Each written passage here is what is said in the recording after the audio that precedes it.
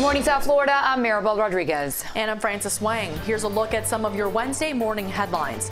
All of South Florida is trying to dry out this morning after being slammed by drenching downpours. This was the scene this morning in Hialeah. It was slow going for cars trying to make it through the flooded roads. Some didn't make it.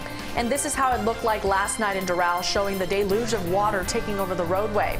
And on Okeechobee Road, firefighters had to come to the rescue as drivers could literally stand on their car rooftops.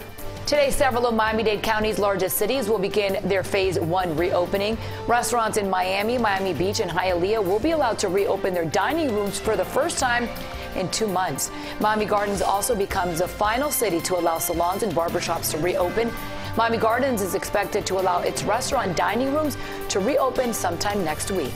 And America is set to return to space today. 2 NASA astronauts will blast off from Cape Canaveral just after 4:30 this afternoon. They'll head to the International Space Station aboard a SpaceX Crew Dragon capsule, and this will mark the first time a commercial spacecraft carries astronauts into orbit, and the first launch from U.S. soil in nearly a decade. And that's a look at some of your morning headlines. Make sure to join us later for CBS4 News at noon, and you can get updates anytime on CBSMiami.com.